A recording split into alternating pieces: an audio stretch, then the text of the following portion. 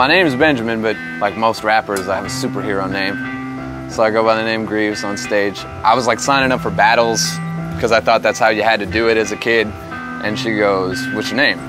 "Benjamin." No. You need like a moniker, like a stage name. I wasn't thinking about the music. I didn't really care about the name. So it's like the first thing that really came to my head that I liked. Like it stuck, it worked, and then momentum started building. That's my name. Not being one of those artists that's like, I can do so much more. My artistry reaches to different planets. Like, not being that dude, but like, you know, there's other things than just rap. Like, I'm not just a lyricist. Like, I do most of the production. People don't even know that. Like, it's not something that I ever really talk about. It's not something I boast about. I'm not on stage, like, playing instruments and stuff like that. I just kind of produce the whole thing. Budo got me back on Reason. Like, I started Reason 3 era, I'd say. No, you know what, scratch that. I know exactly when I got back into Reason. It was 2007, and my manager was like, "You're quitting your job at this kitchen, and you're making music full time. I don't care what you say about it, you're doing it." I was like, okay. Quit my job at the kitchen, and spent a lot of time just sitting around the house, like. I remember how important it was to find time to make music in between the cracks, you know? And then it was like, make music at all times. And just, oh man. Budo and I were talking about making a record together, or really just talking about making a song together. And so he came over, showed me about Reason. I got Reason, started using that more because of the rewire aspect. It slowly just became, I shouldn't have even really been in Pro Tools. Everything from the drum programming to the bass lines to the melodies, it was all right there for me. So I was just making all my beats in Reason. We made 88 keys and counting in a matter of weeks.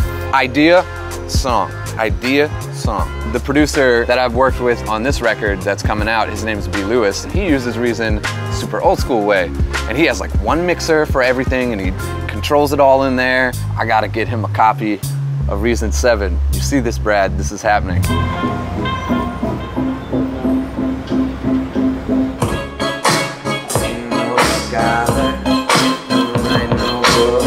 This is technically our final tech rehearsal for, we're about to go on tour with some buddies of mine called Pepper.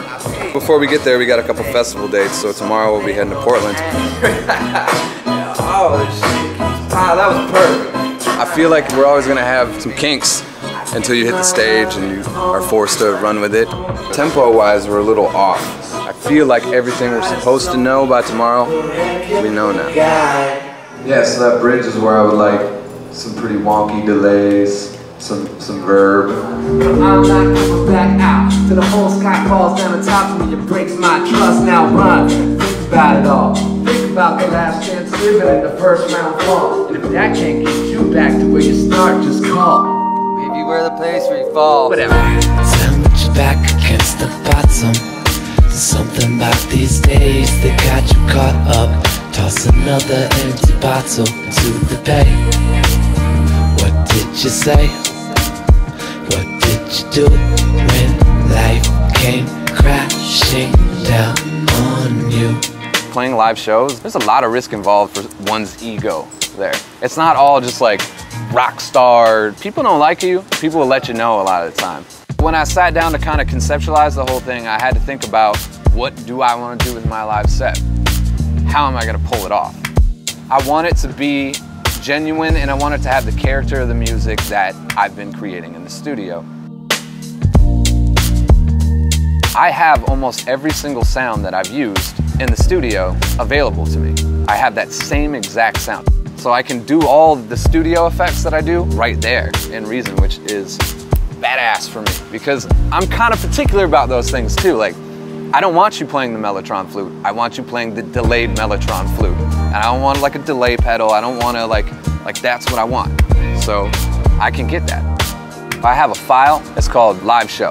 I went back, digging through the archives and finding everything, and I'm able to take those songs, save the patch, and put them all the way down in the sequencer.